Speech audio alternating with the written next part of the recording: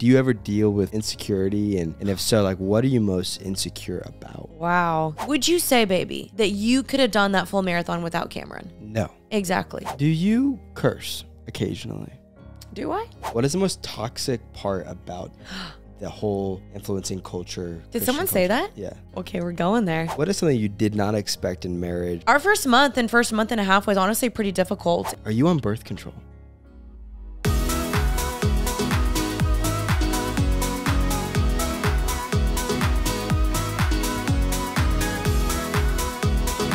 What is up, everybody, and welcome back to Happy and Healthy. Are you happy and healthy today, baby? I am tired.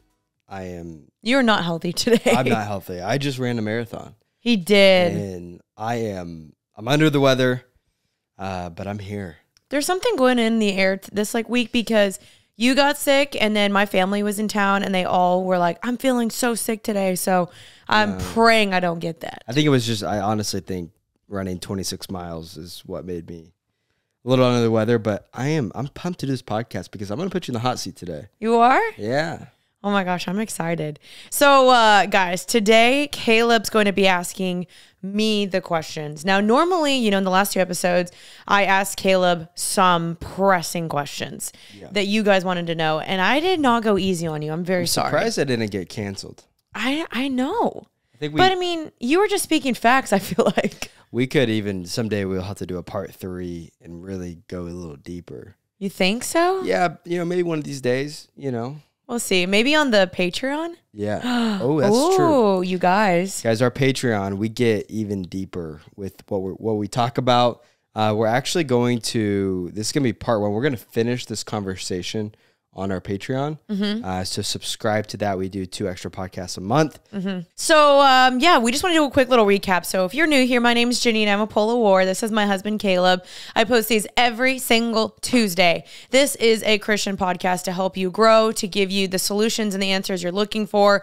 We are not experts. Experts? That sounded weird.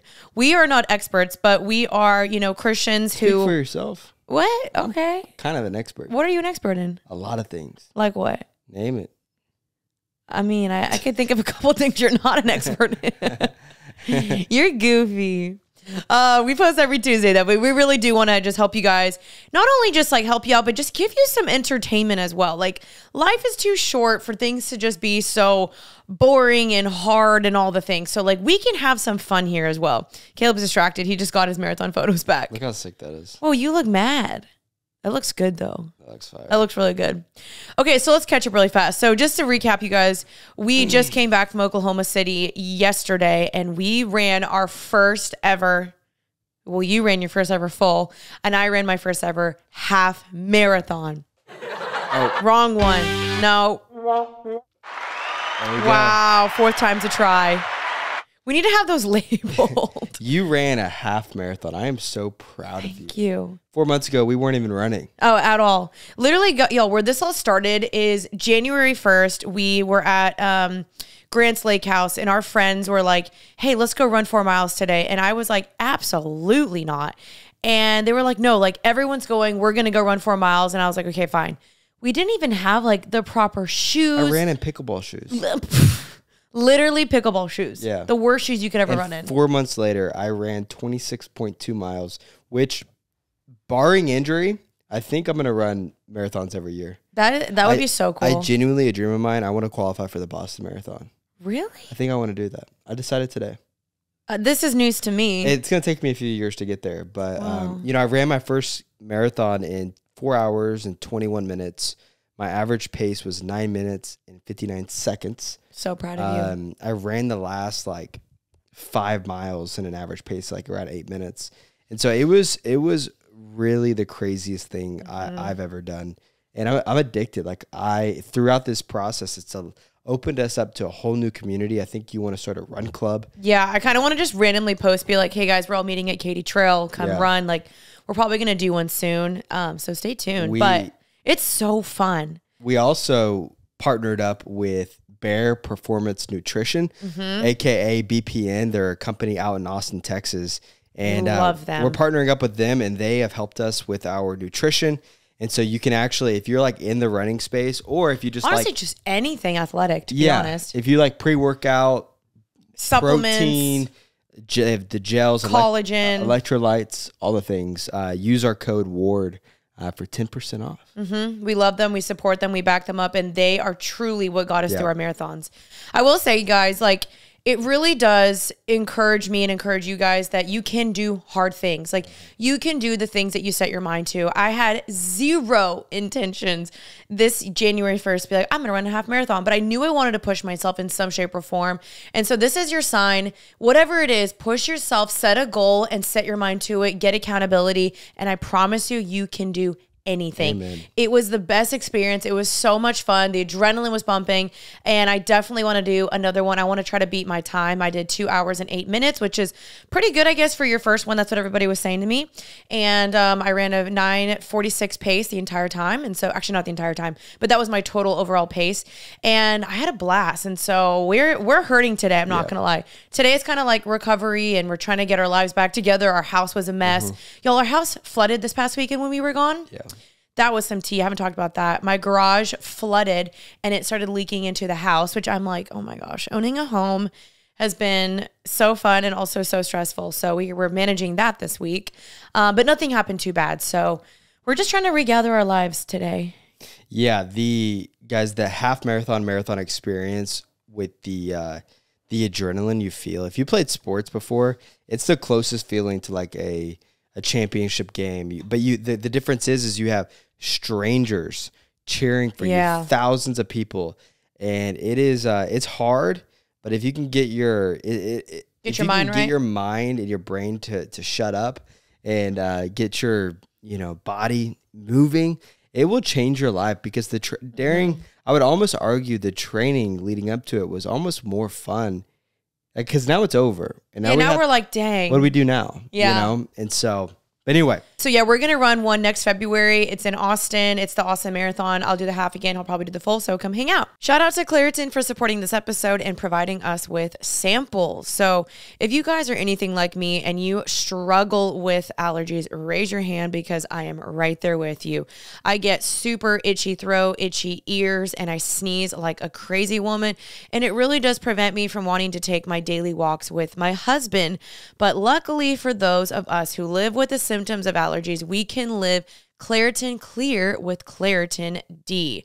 It is designed for serious allergy sufferers. Claritin D has 2 powerful ingredients in just one pill that relieves your allergy symptoms and decongests your nose so you can breathe better. This double action combination of prescription strength allergy medicine and the best decongestant available relieves sneezing, a runny nose, itchy and watery eyes, and an itchy nose, and sinus congestion and pressure with an ease, which is exactly what I need. So I have been using them anytime that I have allergies, which has been many, many times. I have found that it has definitely helped me so much where I can go outside again and enjoy my day. So if you guys are ready to live life as if you don't have allergies, it is time to live Claritin Clear. It is fast and powerful relief. It's just a quick trip away. Find Claritin D at the pharmacy counter. Ask for Claritin D at your local pharmacy counter. You don't even need a prescription. Go to Claritin.com right now for a discount so you can live Claritin Clear. Use as directed. Okay, let's get into today's episode. We're really excited. Let's get into these juicy questions from y'all. I think a lot of people want to know this. I know, a lot of people. Are you on birth control? No.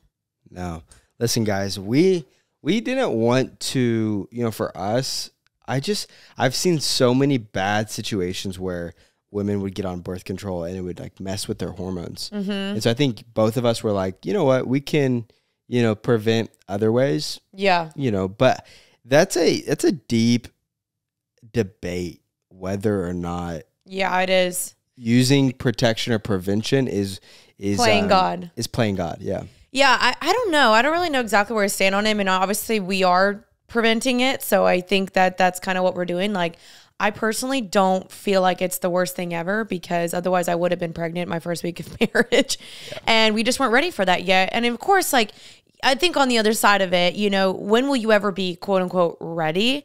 I mean, yes, you can try to plan as best as possible to be financially ready, emotionally ready, have your house ready, your marriage be more stable. Like all those things can bless your future kids. But if you were to get pregnant, it's like you roll with the punches and know that children are a blessing and that God can totally still help you in that process. And that's truly what we believe. But we didn't feel like we were ready. So no, I'm not on birth control. We are doing other things to prevent. I don't know why this is so taboo and it feels a little uncomfortable to talk about. But so many people have asked me, and we basically just track my cycle. We also use, let's just be honest. Yeah. We use condoms, and that shouldn't be weird to say. And so that's really what we do. We just track my cycle. We use condoms, and we just basically do that. And I don't think there's really anything wrong with that. And especially me being 30 now, I did not want to go to birth control. I did not want to mess up my hormones. Your body needs significant amounts of time to recover and re-get your hormones back together after getting off the pill. And so that was just not something I wanted to do. We do want to have kids, you know, potentially in the next year or two. So I was like, nah, it's just not worth it. So this is working out fine for us. I do get the debate though. I get it, yeah. It is an interesting thing, like preventing children. I don't think that was God's intention. I don't think so either. I think it's morally neutral. It'd be unwise to like, well, you can have 30 kids. Right. You know, it's like that's not realistic. But in the biblical times, they did. Yeah, they did. They had a lot of kids. And so I do get the debate, and I'm not saying that birth control or prevention is wrong, but I do think it is something to think about, because I don't know. I don't think God intended sex for us to have to use condoms and all the things. Right. And that's what we talk about all the time. We're like, I just don't think that God intended for there to be this barrier between you and your spouse. But, you know, the Bible says be fruitful and multiply. And that's what God's will is for us, is to have kids, to raise them to know God, to make disciples, and for them to make disciples. But, you know, God also did wire women's bodies in a certain way where our cycle, we can't get pregnant in certain time frames, and that there's certain periods when we're ovulating where you really can get pregnant. And so I just think that God also knew, hey, if you just went according to your time clock and your body schedule and the cycle that I've blessed you with, you can use it to your advantage and also use it to your advantage in other ways as well. And so that's where I do think, yeah, I understand that God did help us in some shapes or form. Because, I mean, I'm sure God was like, yeah, she can't be pregnant over and over and over and over and over. Like some women would literally die if they did that. And so I think God knew that as well for us. This next question, I'll kind of paraphrase for them, but you know, you're in social media, like, do you ever deal with insecurity? And if so, like, what are you most insecure about? Wow. Oh my gosh, do I deal with insecurity? You know, I wrote an entire chapter about this in my book, and I literally said in the chapter, this is the hardest chapter for me to write because it's not something that you can ever fully overcome. I think there's different insecurities for different seasons. And so for me, my insecurities growing up were really just disliking the way I looked. And then as I got older, it was disliking, it was feeling insecure about my abilities and my gifts and who I was, and was I even making a difference, and did anything I do mattered, and why did this girl get what I wanted, and does any guy like me? And so there's different insecurities for different seasons. Right now, I definitely think I have my own insecurities. I mean, I start to see, you know, this sounds weird, but I think the 30-year-olds on this podcast will understand. And then when you get to 30, you'll also understand. And this is something I've been wanting to open up about anyway and just talk about, is you will see your body change. There's like apparently like 3 or 4 different time frames when you'll see your body change. It's around when you hit puberty. It's around when you hit 25. There's another one when you hit around 28, 29, 30. And then when you hit about your 40s. And obviously your body is always going to be changing, but there's supposed to be multiple different times of frames where you specifically see your body and your face change. For me, being 30, I am seeing my face change. And I've been annoying. I've been talking to Kaleb a lot where I'm like, babe, I'm noticing my face changing. And this is actually really hard for me to say because aging is a beautiful thing. It's a gift from God. It's more wisdom. It's more life. It's more experience. It's the ability to have more life and be like, God, thank you for allowing me to at least get to 30. You start to see the fat from your face dissolving, your collagen dissolving. I'm starting to see my eyes sinking more. My face is sagging more. My cheeks are sagging more. I start to see my teeth look different. I start to see more stretch marks. I mean, sagging skin in places that I never thought before. And I remember older women always saying that to me, like, oh, honey, be thankful for your body now because one day it's not going to look like that. And I just never thought that. I was like, oh, no, no, no. Like, this body surely won't change. And Shawty, it's changing. And that's hard for me. And it's weird to see those physical, tangible changes in your body where you're like, oh, I don't think I can get that fat back underneath my eyes anymore. I'm starting to see that sink.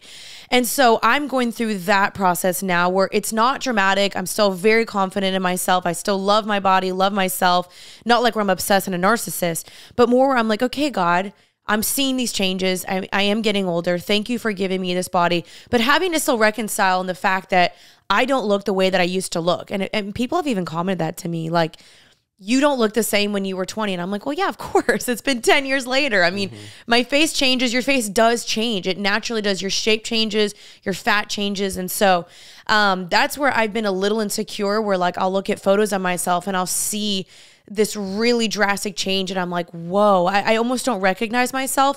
And so I'm almost having to readapt to this new self of mine, but I still like it. So don't get me wrong. I still like it. I'm just having to readapt to be like, I look different, and that's okay. And that's going to continue to happen. So long-winded answer, but I would say more that, and just continuing to remind myself God's truth, who God says I am, that this is a gift that I get to age. It's a beautiful thing. And that really, like, I'm only supposed to just be beautiful in my husband's eyes, and that's what matters. And you think I'm beautiful. It shocks me when you're like, I'm aging, or I feel like I look ugly, because in my opinion, you look the same from when I met you. Second of all, you get prettier by I think every other month. Not even every other month. Every freaking day I see you, like, you get prettier. And I'm not just saying that. I genuinely mean it. And so you're beautiful. Thank you, baby. So it's crazy to me sometimes, but I have to learn, and men, listen up, like, empathize with your woman when she's saying, I feel insecure. Don't, invalidate that. But okay, that's good. I got another good question. Oh, just one second. I was just going to say, but yeah, if you guys do want to learn more about this, I wrote an entire chapter about this in my book. It's called Insecurities and Confidence in chapter 5. And so I have more thoughts in there. I love a good comeback story. Tiger Woods, 2019 Masters, Boston Red Sox, 2004 World Series, flared pants, and who can forget the 2024 Good Ranchers Price Lock Guarantee? You heard that right. Good Ranchers Price Lock Guarantee is back for a limited time. This is the only price lock on 100% American meat you can find, and you do not want to miss it. This is the final week to subscribe and let Good Ranchers lock in your price and protect you from inflation until 2026. This is huge, you guys. Simply subscribe to any one of their American meat boxes, and your price will be inflation-proof for 18 months. Good Ranchers is where I get all my meat because I can trust that it's tender and full of flavor every time. You guys, it tastes so good. Trust me. With meat prices continuing to go up and quality at the store going down, Good Ranchers Price Shield will not only protect your budget and save you hundreds, but also help you put 100% American beef, chicken, pork, and wild-caught seafood on your plate that you can trust. Plus, get an extra 10% off your subscription with my code HEALTHY at goodranchers.com today. What I really love about Good Ranchers is their commitment to transparency. They believe that you have the right to know what is in your food. They're amazing supporters of this show, so go support them and take the mystery out of all the meat you buy. This exclusive limited time price lock offer ends soon, so if you want to secure your best price on meat until 2026, go to goodranchers.com and use my code HEALTHY for 10% off your subscription and price lock guarantee. Goodranchers.com, American meat delivered.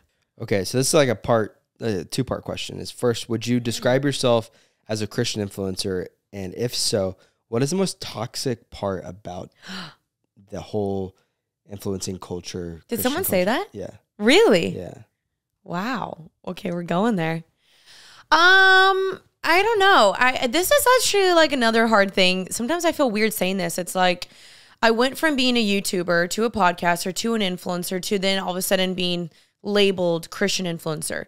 And I don't mind it. I mean, I'm honored to carry that badge because I am a Christian influencer, but I more like to just say, like, I'm a content creator who's a Christian. Like, I believe in Jesus. I will die on that hill the rest of my life. So I'm not offended if anybody calls me that, but I do think that it kind of puts me in a box. And I think something about me is I hate being put in boxes. I hate being labeled one thing where it's like you're stuck in that and then people are like never let you get out of it. I want to be able to evolve and have different opinions and people not only be like, oh, well, you're a Christian influencer, so if you are a Christian influencer, you have to be blank. And it's like, no. And I feel like you never want to be put in a box of where you can only talk about a certain subject. Yes. There's so many things you're passionate about that, you know, aren't really Christian, like running or makeup or lifestyle. Exactly. And I think that's where I've struggled a lot is I remember, you know, people telling me, well, if you're a Christian influencer, then why are you talking about blank? Why are you talking about makeup? Why are you talking about fashion? Why are you talking about Amazon? And that's where I was struggled. I was like, just because I'm a Christian doesn't mean I can't all of a sudden like to do my makeup. I can't like to try out new beauty products and try to get new cute clothing for the summertime. And so that's where I would struggle when people try to put me in a box and label me and be like, you're a Christian influencer, so you're only allowed to talk about Christianity. And I'm like, so do I lose my desire and passion of everything else in life? No. And God wired me to like certain things and wired you to like certain things. And so your passions don't die because you become a Christian. They actually become amplified, I think. And God allows you to use those passions to bless other people. And that's the whole point of my platform, truly. So are you a Christian influencer? Would you say that? I would say I am, yes. But I also like to say, like, that's not my identity. First and foremost, I'm just a Christian. And I'm not just a Christian influencer. That's not my identity, you know? I feel like you're a social media creator who is a Christian. Yeah. I feel like that, because I hate the term. I hate that term.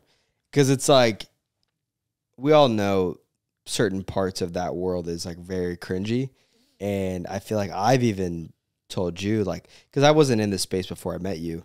And so I kind of had an outsider's perspective. And so there's been several times you and I have had conversations where I'm like, yeah, I just feel like that's kind of cringe. Like, or like, hey, I just feel like that's a little unrelatable. Or like, hey, I feel like that is just, you know, I don't know. There's so much of that space where it is like, it is interesting. And I'm not talking bad about it because we're in that. But I'm like, hey, I want things between us to be authentic. Always be authentic, to always be organic. Like, we decided to run a marathon so then we can create content around that experience, not saying, oh, how can we spiritualize and over spiritualize every aspect of our life where we are, let's say we're running the marathon and we're just like making things up about it just to get views and just to, you know what I mean? I think that's exactly where I'm seeing the difference is we really genuinely, like, authenticity is one of my like pillars of life.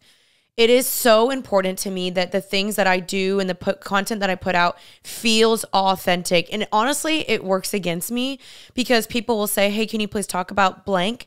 And if it doesn't feel authentic to me in that moment and I can't genuinely speak about it from a place of I've walked through it, I understand it, I've educated myself on it, blah, blah, blah, blah, blah. I just can't do it. And I'm like, I try so hard and then I'll make the video and I'll be like, I hate this video. So if I hate something, I can't put it out.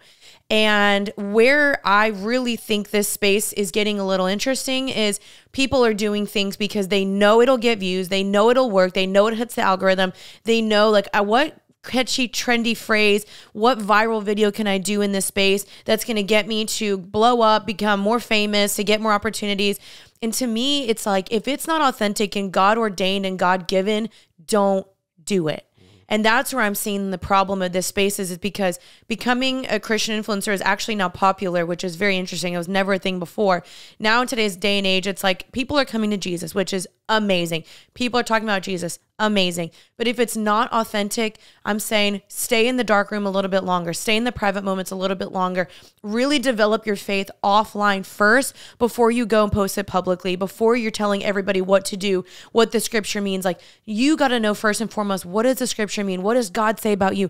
Who is God to you before you can go tell that to other people? And that's where I'm seeing a little bit of toxicity is people are just like using God in some senses to ride the wave and be like, this will get me to go viral. It's not about going viral. It's about gaining intimacy first and foremost with Jesus and then sharing the hope of that later. But that's where it starts first and foremost is you and God.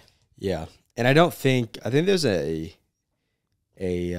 pressure that people think, oh, just because I'm a Christian, I need to, like, for me, I don't really post a ton of like about my faith online. I post occasionally and I'll post stuff, But I feel like back in the day when I was in like high school, especially, I used to do it all the time, but my intentions were off. And for me, I just like, you know, you post about your faith a lot. And for me, it is personal. And I really struggle with the scripture where it's like, go pray alone and go be alone. Don't let anyone see your good deeds. And I'm not saying you're in the wrong for what you do, but I do struggle with that. Like, okay, what's the line here? Like, am I allowed? And this leads into my next question that I saw. Like, is it okay if I'm at a coffee shop? Like, is it wrong for me to like post that I'm reading the Bible? Yeah, and I think, again, what you were saying, and what this is super, super important, is your intentions. There's been times where I didn't have good intentions, and I think a lot of us, if we're really honest with ourselves, we could be like, oh, yeah, I posted that because I wanted someone to see it. I wanted someone to think I was holy, or that I wanted them to think I was a good person. And so I think it's like, what is your motive? Is your motive to share scripture and encourage someone to get in the word, to get someone to see the word of God is good and it breathes life to your bones? Or do you want it to be like, hey, everybody, look at me, I'm reading my Bible? And so only you can really know that. You and God can really know that. And so pause before you post and ask yourself, is this authentic? Are my intentions pure? Why am I posting this? And just give yourself grace. Not every single time we're going to get this right. I'm not going to get this right every single time. I'm not on a perfect pedestal where I'm going to get this right every single time. But there's times where like, y'all maybe don't see me post about my faith for a week plus. And people are probably like, what the heck? I thought she was a Christian influencer. I thought she was going to share her faith. I thought she was going to share daily encouragement. Sometimes I just don't got it. Sometimes I just don't have anything to share. Sometimes I'm learning myself, God, what is it that I need to know? And if I don't have it, I'm not going to post it. And so that's where I think we need to be careful, is not artificially manufacturing content and things just because we have to hit an algorithm or a status quo or a number or something. We're like, I've got to post it. I've got to post today. That's not what God wants for us. Let it be organic and authentic and true and God ordained, and something that God has given you to share. And that's where I really just always want to check myself, is like, God, is this what you've told me to share? Or am I over spiritualizing this? Or am I doing this because I know this is going to get me views? Yeah, it's tough. It's tough. It's tough. But again, only really you can know that. That's good. Okay. That was a long-winded answer. I'm sorry, guys. All right. Leading into the next, what is something you did not expect in marriage from Kaleb? And what's your favorite thing about him? So you guys, you know, we're about 6 months in. On June 12th, it'll be 6 months in. And let me tell you, it just gets better and better and better and better. And Maddie and I just did an episode on marriage, and we were talking about just like the things we've learned and the things we wish we knew. And our first month and a half was honestly pretty difficult. And we were just learning so much. It was so new. Explain that, because I feel like when you say it was pretty difficult, people may assume like the worst. No, I wouldn't say it was the worst. I mean, everyone says this when you get married. It's just new. And like, we're still newlyweds. We're still learning so much. And so you're learning sleep schedules, you know, sex. You're learning how to have healthy conflict, who does what, how to communicate your needs, how to express when you're angry, not to lash out at this person. You're learning church, community, your friendships change. I mean, there's so much newness. This person is there every waking moment. How do you have individual quiet times? How do you let them know, hey, can you please take out the trash without being a nag and a pest? And there's still times where I'm still learning this. And so in the beginning, you're learning so much, but I'm telling you guys, it gets better and better. And I think in the beginning, you don't have the tools quite yet in your tool belt. Like you don't have the routine. Yeah. You can prepare as best as you want in singleness, but really when you get into it, that's when you're doing it. That's when you're like, oh, okay, do I have the fruit of the Spirit? Am I a good wife? Am I a good partner? And a lot of it is trial and error. Sometimes you don't get it right. You yell at each other. You get mad. You get frustrated. You go on a prayer walk. You're like, Lord, help me be a good wife. Multiple times. I need that. We're like, when you're single for 25, 30 years, you are ingrained to be selfish. Oh, yeah. And I had to learn so much of just like my selfishness of the things I like to do. Like I didn't realize I was selfish until I got married. And it exposes that. But that's like kind of cliche. Everyone says that. I do think this is the toxic side that you see. You know, you look at a married couple 13 years down the road and go, they divorced? I thought they were perfect. And it's because they never talked about the things they were going through. They never, and there's a line to like not, I don't think you should overshare because I think you see that a lot, but I think it's freedom to like sit here and go, you know, it was difficult at times. Yeah. When we say difficult, we know divorce is off the table. We know that like we can have difficult seasons, but we entered a covenant. So it's okay that we have a day or two where we just, you know, are having a hard time like liking each other for this day or two. But we know that we love each other. Like we know that we signed up and we declared to the Lord, like we are a covenant, we are one. And it goes so much further than just like, you know, oh, it's like we got each other's nerves. Cool. Right. Well, which is going to happen. It's going to happen. But it gives us so much freedom to go, honestly, we're so candid with each other. We could look at each other in the face and go, hey, you're really making me upset. Yeah, right now. You're annoying the crap out of me, but I love you, but you're annoying me. Yeah. But I'm telling you guys, like, it truly, when you're with the right person, it gets so much better, more fun. You learn more. Like, I literally told Kaleb before this podcast, I was like, babe, we like just signed up for life together. And we knew each other for a year and a half before getting married. And truly what we said to each other is, we're both so surrendered to Christ. We love Jesus. We love each other. So when you're committed to God and to honoring that covenant and putting each other first and Christ first, like it's gonna work. And so we're seeing the fruit of that, of us both growing, evolving, spending more time with God, saying, I'm sorry. Will you forgive me? Learning each other's gifts, what things that annoy them, things that bless them. And it's just really freaking fun. And we're just like thriving now. We're having a blast right now. We're having so much fun right now. What's your favorite thing about me? I mean, freaking everything. Like, truly, I love seeing you inspire me. When he did the marathon, that inspired me. I was so proud of him. I was like, this guy is such a hard worker. And I know, like, you would go to bat for me. I know you would fight for me. I know you would defend me. I've seen this man just, like, protect me from people that are trying to harm me, people that are trying to, you know, abuse me or take advantage of me or things that I like didn't see. And he's like, no. I'm not going to let this person come in and take advantage of you any longer when they were for so long. And so I've just seen you like be my protector. And I think that's what like a godly husband should be for his wife. So I just love you. We talk in baby voices a lot too. Yeah. Maybe let's tell them our stupid nickname. That's our toxic trait. No, that's between us. Really? Yeah. Okay. Yeah. It's important to me that the supplements I take are of the highest quality. And that's why for over a year, I've been drinking AG1. Unlike many supplement brands, AG1 conducts relentless testing to set the standard for purity and potency. It is also researched and developed by an in-house team of scientists, doctors, and nutritionists with decades of experience in their respective fields. Y'all, quality for AG1 isn't just a buzzword. It's a commitment backed by expert-led scientific research, high-quality ingredients, industry-leading manufacturing, and rigorous testing. At each step of the process, AG1 goes above and beyond industry standards. I know I can trust what's in every scoop of AG1 because they obsess over product quality, the standards of manufacturing partners, and sustainable practices. Taking care of my health shouldn't be complicated, and AG1 simplifies this by simply just covering my nutritional basis and setting myself up for success in just 60 seconds, making it so there aren't a million different pills and capsules to keep track of. I mean, who wants that? So just one scoop of AG1 mixed in water every single day.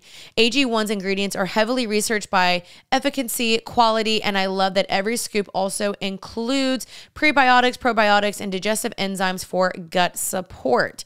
So if you want to replace your multivitamin and more, start with AG1. Try AG1 and get a free 1-year supply of vitamin D3 and K2 and 5 free AG1 travel packs with your first subscription at drinkag1.com/healthy. That is drinkag1.com/healthy. Check it out. What do I do if I do not feel loved by my friends? Tell them.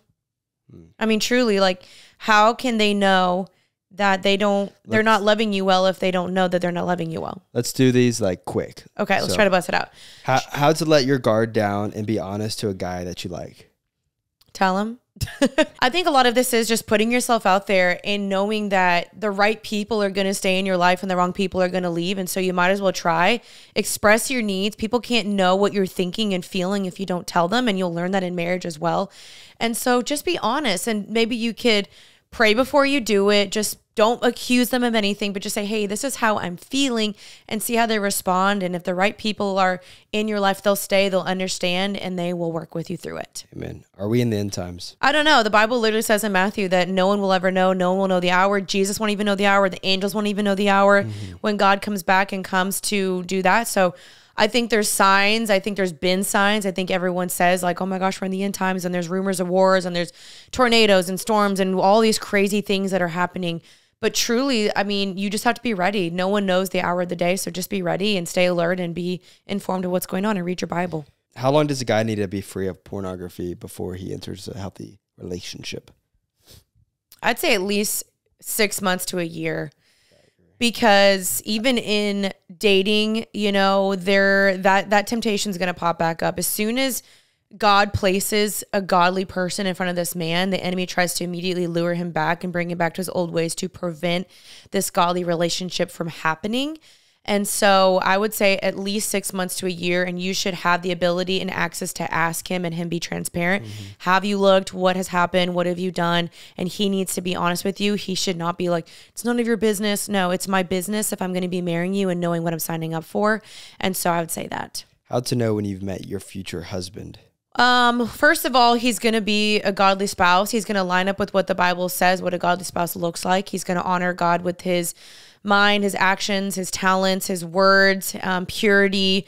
If he's serving Christ, if he wants to make disciples, if you feel peace about it, people around you are agreeing with you and saying this is a good partner, and this person makes you look like Jesus. You don't have a ton of red flags. You don't have a ton of questions or doubts, and it just aligns. It fits well. It makes sense. Everyone else agrees it makes sense. You guys are going the same path. You guys are going the same route. You both want to make godly children if that's what you want to do, and you want to make disciples together, and his goal is to lead you and make you look more like Christ and to prepare to be a blameless bride in front of Christ when he returns. And so truly it is about the gospel and this person wanting to make the gospel known and make you look more like Jesus, and that you have fun with them. Yeah. Like, have fun with this person. It shouldn't be so complicated. You shouldn't have to be like, oh, I have to marry this person.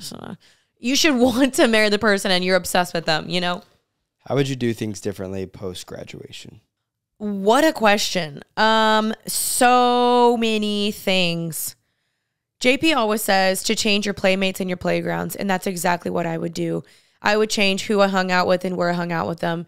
Right when I graduated college, I was healing from a toxic relationship. I went straight back to partying and people that were not beneficial for me and not uplifting me and encouraging me.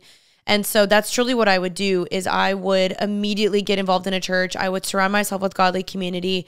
I would serve. I would get connected. I would not do life alone. I would literally die with no secrets. I would tell everybody the dirtiest things I've ever done. I would expose it. I would bring everything I've done into the light so I could find freedom. And I would just wholeheartedly chase after Jesus. And that is what transformed my life when I did transform my life a couple years later, was doing all the things I just told you.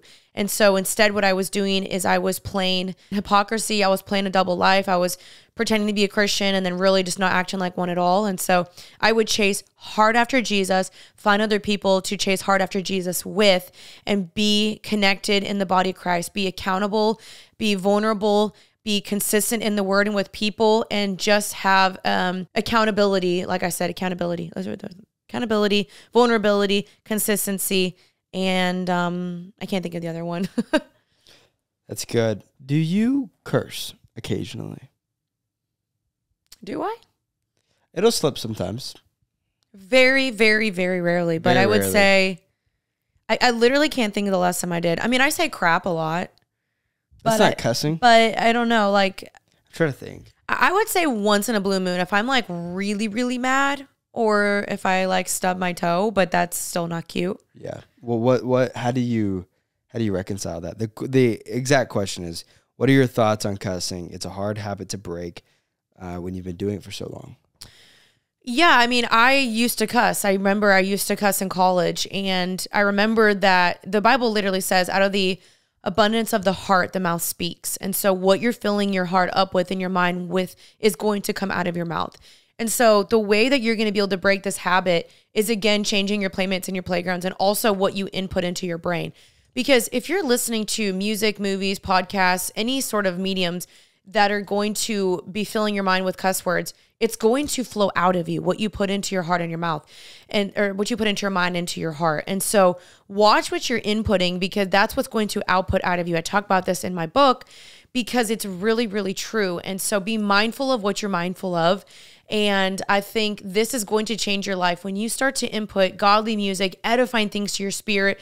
The Bible says whatever is pure, whatever is lovely, whatever is holy, whatever is righteous, dwell on these things. These are the things that we should be dwelling on. And that's what's going to come out of you. And also, if you hang around a ton of people that are cussing and they don't think it's a problem, you are a byproduct of your surroundings. And so if your friends are like, it's not that big of a deal, like who cares? You're going to continue to cuss. And so try to find godly community that's going to help you better this. And so maybe there's a way that you can try to incentivize yourself to do this. Maybe if you're like, every time I cuss, I am going to have to put $5 in a jar. I'm going to have to pay a friend. I'm going to have to do something where there's something on the line that's going to cut this bad habit. And that's really going to help you do that more. But truly, I think just filling your mind with more godly things, godly worship, is going to help get rid of the ungodly things. What was different about Kaleb than any other guy you dated? Okay, I think the number one thing is every other guy left me constantly wondering, and I hated it. This is just like a whole other episode.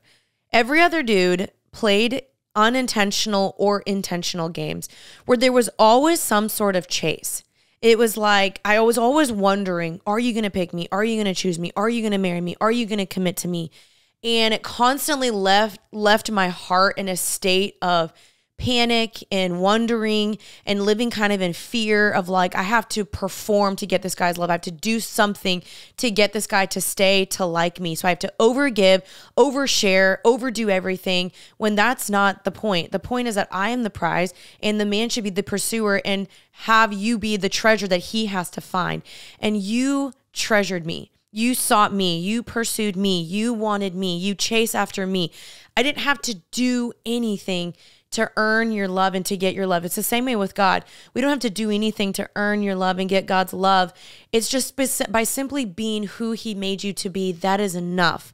And you love me for me. It felt like every other guy was like, me plus this. Hey, I need you to change this. Or I don't like when you do this. I don't like when you don't wear makeup. I don't like when you do wear makeup. I don't like when you wear this outfit. I don't like this. I want to change this. When you say this, and it constantly felt like I was striving. I was in a hamster wheel of like performance. Like, okay, to get him to like me, I do this. Okay, I have to stop talking like this. Okay, I have to stop dressing like this. I have to do my makeup like this. My family needs to be this. And it was exhausting. And the right guy is going to like you for you. And yes, he's going to sharpen you. He's going to make you better. He's going to say, hey, I don't like when you cuss. I don't like when you do this. This needs to be better. He's going to make you look more like Jesus, because that's what a good godly man does. But he's not going to try to change the very being of who you are. He's not going to say, I don't like your skin color. I don't like when you talk like that. When you try to make those jokes, that's cringy. You give me the ick. There was things that I would do that I remember my ex was like, I don't like when you tell stories that way. Or I don't like when you do this. And I was like, but that's just who I am. Like, I don't know who else you want me to be. And you never did that to me. And so just loving the person for who they are is so beautiful. And that was Kaleb. Like, I felt like Kaleb just sought me and pursued me and was like, I just want you for who you are. And that was so beautiful. So thank you, baby. You're so welcome. That was a clip. I love you. And a half. I love you too. Y'all, who you are is enough. It's not you plus blank, and that's why they love you. It's you plus nothing, and that's it. Like, who you are is enough. They should choose you for you, and they should honestly make you better, not make you worse. And so, man, don't let this person make you more insecure. The man that God has for you should not make you more unconfident and more insecure. They should make you more confident and more secure in who God already made you to be. Amen. What would you? What kind of advice would you give to somebody who wants to run a half marathon, and would you ever do a full? I don't know. Honestly, I don't know about doing a full because I think it's really, really, really hard on my body. You're thinking about it more now. I know, but literally, okay, y'all, never say never. I won't say never, but as of right now, I don't think so. I just think, especially with me wanting to have kids, I just don't know how hard that would be on my body. it does kind of mess up your hormones a little bit. It's so much stress on your body as a female. So I don't know. I definitely will do another half. I really loved it. But I mean, it put my body in some pain. Yeah. But the pain was worth it. It was so fun. It was really fun. I can't stop talking about it. I know, we can't shut up about it. I'm sorry, guys. My advice, though, is get an accountability partner. At least train, I would say 4 months advance. Get the right shoes. I will say, y'all, it's an investment. You have to get the right shoes, the belt, got to get the playlist, get the right supplements, the right training program. But mainly I would say don't do it alone. Get a friend, get a boyfriend, get whoever. I'm like, get a boyfriend to do a half marathon. No. If you already have a boyfriend or somebody, find accountability and do it with them. I promise you there's going to be days where you're like, I do not. This. I hate my life. I hate all of you. But when you cross that finish line, you're like, wow, that was worth it. Oh my gosh. It's so rewarding. I'm going to run another one. I think, I can't tell what I'm going to do. I think I'm going to run another one in September or October. You are? I think so. Well, you know what, babe? Break sub 4. So do 3 hours and 59 minutes in September, October. And then in February, 3 hours and 30 minutes. Wow. Y'all mark his words. I think that's what I want to do. So to guess up Kaleb really fast, and also just to talk about this. The Bible literally always talks about how it is not good for man to be alone. Like how two are better than one. Woe to the man, pity to the man that falls and has no one to pick him up. The Bible talks so much about friendship and partnership and accountability and being with people. Would you say, baby, that you could have done that full marathon without Cameron? No. Exactly. I could have finished, but it would have taken me 5+ hours. Mm-hmm. Yeah. No. Talk about that a little bit. So I ran the full marathon with one of my best friends, and he's a marathon runner. He's like a professional. He's insane. Marathon runner. He ran the Houston Marathon in 2 hours and 53 minutes. That's a 6:49 pace, I think. Maybe a little faster. And so I ran it with him. Guys, my intentions was to run the full marathon in 4 hours and 59 minutes. That was my goal. It was going to be like an 11, 15 pace. And I ran it in a 9:59 pace because I had Cameron. He kept my pace. He encouraged me. He was championing you the entire time. It's like if you have someone with you doing life with, you can go so much fast or so much further and faster. There's a quote that says, if you want to go fast, go alone. If you want to go far, go with somebody. Mm-hmm. And it's so true. Going further is a lot better than going faster because ultimately you get tired. You get burnt out by yourself. Yeah. And guys, when I tell you, I ran 26 miles and I didn't struggle until I hit mile 24. The most I ever ran before the marathon was 20 miles. I trained for 2 months, and odds are, I should not have been able to run that distance at that speed with the training that I did. And it doesn't make sense. It has to be the Lord plus Cameron, having him there, because I would tell him, I'm like, okay, I want to do a 9:59 pace, and so he would go, and I would follow him. Mm-hmm. And it's like, have people like that in your life. If you're struggling in purity, if you're struggling in anything, in self-confidence, okay, find someone who's confident, find somebody who doesn't struggle with that, and follow them. That is such good advice, and it's such a good analogy just for life in general. Truly, it is the power of people and a power of accountability. So this is your sign. If you want to do something in life, pick someone to do it with you. Say, hey, will you run this marathon with me? Will you train with me? Will you go to this new workout class with me? Get someone to do the hard things with you. And it makes it so much easier when you don't feel alone. And maybe you don't have somebody, but maybe you've just got to be the advocate for yourself until you find somebody. Or you start and then you start bringing people along with you and watch what community you'll build along the way. And so. Amazing. Yeah. How to deal when all your friends are in relationships and I am single as a Pringle.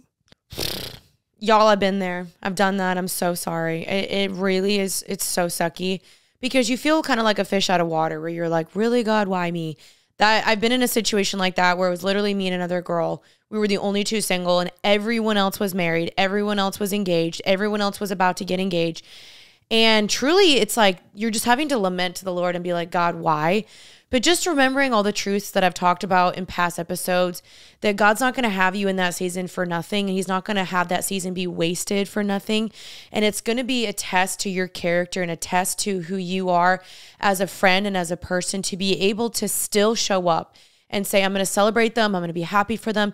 And honestly, consider that a blessing, that there's relationships around you that you can take advice from. You can decide, I want this from that relationship. I don't want that from a relationship. This is a relationship that I admire, I can look up to. When the time comes, I can ask them questions. They can help vet out the future person. And so it's a blessing that you probably get to see good, godly marriages around you, or hopefully. And that's what I had. Like, I got to see so many relationships around me, to when I brought Kaleb around, these people had my back. I mean, when they were like, yes, we love Kaleb, we champion Kaleb, all the husbands took him in. It was so fun. And so don't be the girl that's just like, bye, and dips out. Still hang out with your single friends. Like, find some single friends that you can relate to and do life with, but don't ditch the married people, because I can promise you there's still lessons to be learned from them. There's still, you know, just because someone's married doesn't mean that they have no value to you just because you're single. And so there's still so much value in these friendships. And so still, like, using it for all it's worth, like making the best of these friendships, the best of this time, the best of this moment, reshifting your perspective to be like, okay, God, it's not my time, it's their time right now, but I'm going to be the friend that celebrates when they celebrate and rejoices when they rejoice and weeps when they weep. Because y'all, life is hard. In our friend group right now, we have so many people going through the hardest things right now. Miscarriages, houses being burned down, people losing loved ones, people having babies that are born stillborn, crazy things. And regardless of the season that you're in, it's looking outward and saying, how can I pray for them, show up for them, bless them? Like, tomorrow we have some friends going through a really hard season. We're about to bring them dinner tomorrow and go pray over them, because we know that life is so much bigger than just marriage and singleness. It truly is. And so I am not negating and dismissing your feelings, because I was once there too. But I think the more that you can outward focus and just pray and serve the Lord and get busy serving God, the easier the season's going to be. And when the time is right, he's going to bring you the right person. And so work on gaining all the fruits of the Spirit now, being a good friend now, preparing to be a good wife now. Watch the previous episode where I talk about that. And when the time comes, you'll be like, oh, the waiting was worth it, and it all makes sense now.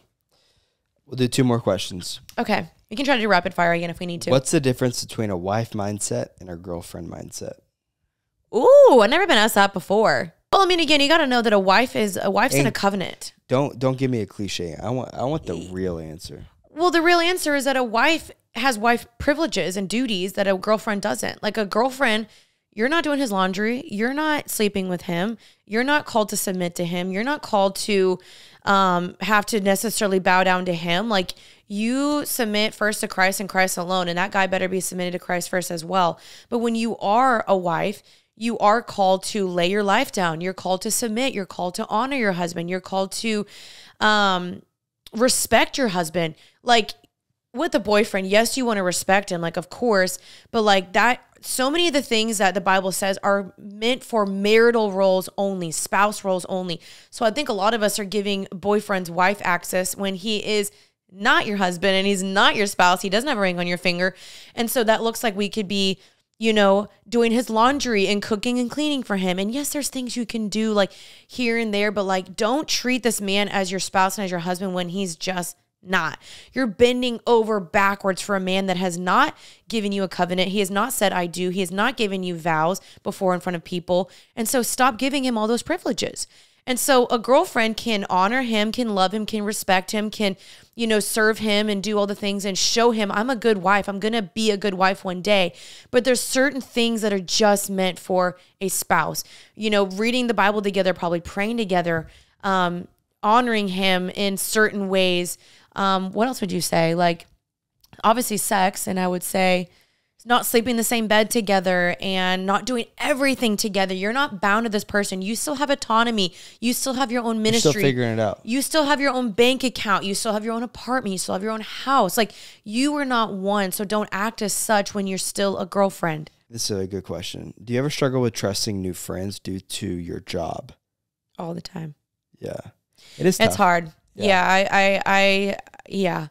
There's times when people pop up out of nowhere from high school or past or whatever, and they're doing some very overly nice or trying to get me to do things, or like, I don't know. I definitely do struggle with sometimes questioning people's intentions. I'm like, and I hate that. I never want to look at somebody and be like, you have an ill intention. Like, I always want to give people the benefit of the doubt, but I have been taken advantage of. I have seen people use me. I have seen people try to use me to get to other people, and it's not a fun feeling. And so I always naturally am going to have a little bit of a guard up, but I'm still going to try to give people the benefit of the doubt. I think it was interesting, like when we got married, and I really started to feel more comfortable with like telling you certain things. And I was surprised with how many people would take advantage of you, and you didn't either know, or do you, like, you don't have that attitude where I feel like I had to tell you, hey, this person is using you, or this person who works for you is not, has your best interest or whatever. Yeah. And cause you really do see the best in people. And I feel to a fault. Yeah. To a fault for sure. And so it is tough. You said it right. Like, you never want to have the attitude of better than, or you're using me. Because if you have that thought process about everybody, you're never going to meet anybody, And yeah, you don't want to go around being like, oh, I'm so holy. Like, everybody wants access to me.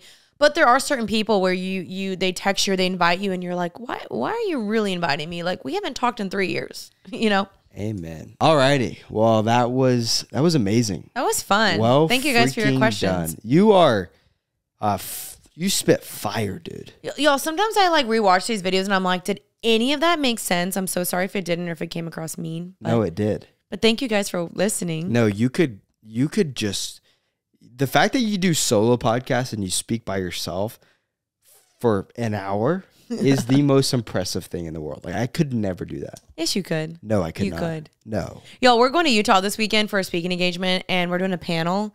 And honestly, panels are my favorite. Like, when people just ask me questions, I'm like, I love it. I love it. It's so fun for me. We're talking about how to start a podcast. How to create a successful podcast. Which is fun. But thank you so much. We are going to finish these questions. We're going to ask probably 15 more on our Patreon. Yes. So go subscribe to our Patreon. It is a small little community. I think we got like, we got like 120 people. Yeah, 120 people.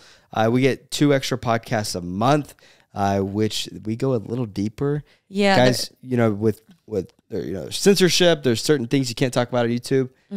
So go subscribe to our Patreon. We're going to finish this conversation over there. Yeah, you guys, there's some honest questions in there that you guys asked us, and we'll finish the rest on Patreon. And if you subscribe, you get access to all the other content stuff that has been posted previous. Any last things? Yeah, you guys, thank you so much for hanging out with us. We truly pray that this podcast is a blessing. It is so much fun for me to just see you guys reshare it and get blessed by these. And y'all, my book has been out for a month, and so it's so fun seeing you guys read it and tag it. Please keep tagging me what you're learning, what you're enjoying. If you haven't got it yet, it's called Becoming Happy and Healthy, Real Life Advice on Friendship, Dating, Career, and everything else you care about. It's my story in all 14 chapters, and also it's to help you navigate all the struggles that you're facing in your young adult years, and honestly in life in general. And so if you have a friend that you could bless us with, a graduating student, if you're a college student, this book is for you. The link will be down below. And also right now, you guys, when you go to my website, if you ordered the book or you sign up for my newsletter, you can start getting the first chapter right now for free. So go click the link down below. You can start reading my book now. Amen. You're beautiful. I love you. doing this with you. My best friend. I love you. And I can't wait to start this run club. Let's go, you guys. Yeah, follow me on Instagram because we'll post when we're doing the run club. Thank you guys for hanging out with us. I hope this podcast blessed you. Thank you to my interviewer today. He's feeling a little under the weather, so sorry if he's a little sleepy today. Love you guys. Thanks for hanging out with us. See you guys next week for another episode of Happy and Healthy. But until then, stay happy and healthy. Happy and healthy. Because it's all we ever wanted. It's all we ever wanted. Go drink some coffee. Go snuggle your best friend. Don't snuggle your boo, snuggle your boo if you're married. Bye, guys. Bye.